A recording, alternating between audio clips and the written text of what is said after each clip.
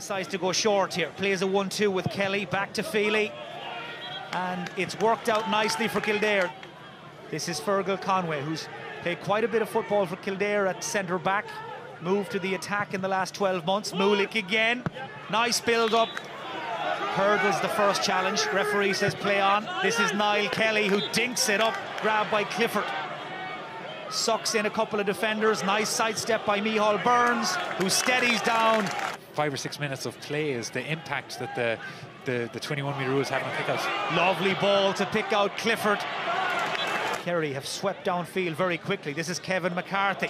Takes on his man. Waits for the support to arrive from Obiagliak, who's tackled by O'Grady. Here's Gainey. And the build-up, Paul Murphy saw the gap and drove right through it. Murphy in full flight, and that's what he does best. Trying to pick him out. Flynn again gets there in front of Jason Foley.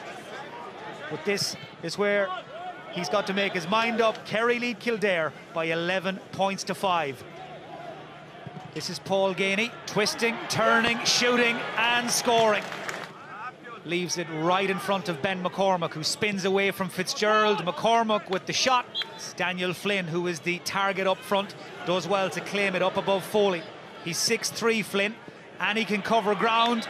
This is Barry John Keane as the defender slips and Keane is in. And Barry John Keane, just like he did. Again, he's got Jason Foley scrambling a little. Flynn goes for the spectacular score, and Flynn gets it. As Kerry break down that far side, David Moran doesn't break stride. Almost single-handedly keeping Kildare in this. As Dahi Casey down at the other end lets fly, it's curling in. Tried and trusted routine where he loops around in front of Foley. This time he lays it back. Kerry have beaten Kildare by 19 points to 14.